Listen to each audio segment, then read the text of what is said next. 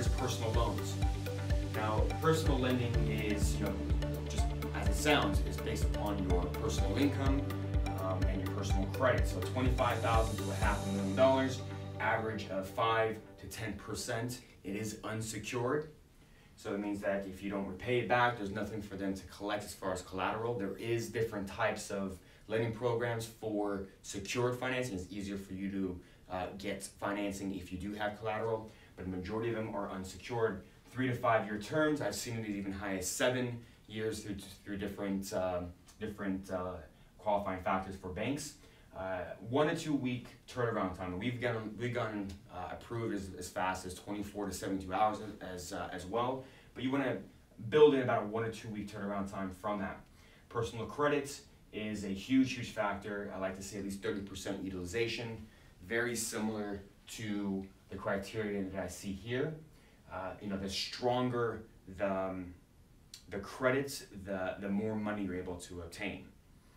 Okay, so just for an example, if the average of, like, if you're applying for a credit card, typically the approval rates are, depending on the strength, the credit limits dictates the limit and the approvals that you receive plus your income.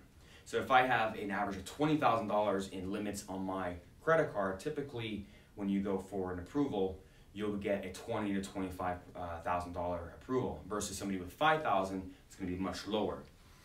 Very similar to personal loans, a little bit different factors. A lot of them is term loans.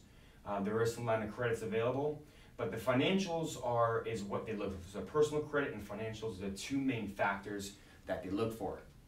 So if you're an employee, typically you need your last year's W-2s or your last year's tax returns, your 1040s. And the last 2 recent pay stubs. They want to see your year to date, your growth factor, how are you doing right now? Is it overachieving your last year's revenue? Are you growing? Are you staying the same? These are all determining factors that they look for. For self-employed, it's typically your last 2 years tax returns, your personal. And what I found with working, of course, with small business owners, especially if you're a contractor, 1099, etc., that you have that ability to expense a lot of your income.